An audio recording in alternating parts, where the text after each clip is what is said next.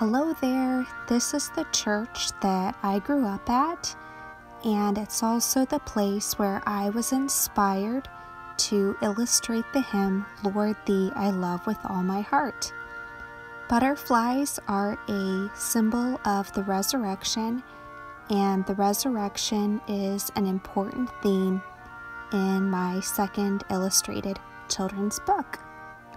I remember sitting in the pews and being moved to tears when I heard this hymn.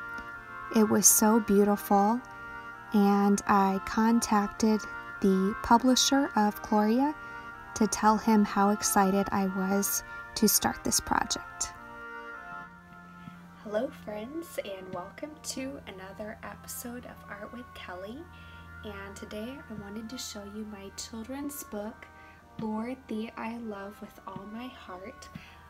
I illustrated this entire book in colored pencils, so my hand was very tired.